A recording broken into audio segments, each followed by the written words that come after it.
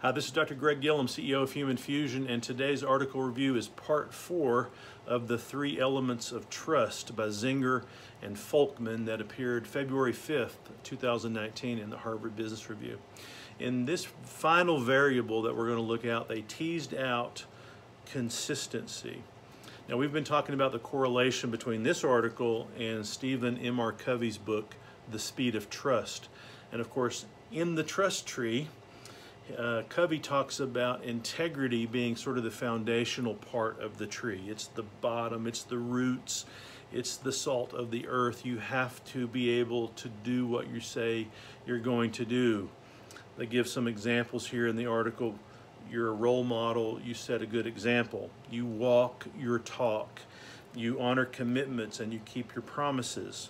You follow through on commitments. So you say you're going to do something and you actually do it.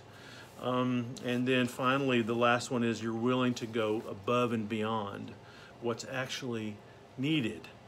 So you put in the extra effort. You go the extra mile there.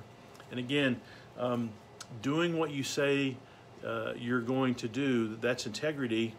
It's okay if you get to a place where you know that you've bitten off a little more than you can chew and you need to re-clarify expectations. Just communicate that. Don't break your integrity. Don't say you're going to do something and then just don't do it. Follow through, communicate with other people, let them know that you need a reevaluation of your expectations or your commitments. And most of the time, if not every time, people understand that type of thing. But so often as managers and leaders, we don't do that communication and our integrity suffers, and in the process, our trust suffers. So be a leader that people can count on. Do what you say you're going to do, and that will lead to people trusting you much, much more. If you like these types of management-related videos, please subscribe to our Human Fusion YouTube channel. We evaluate all kinds of new data every single day here, all relevant, applicable to your management practice.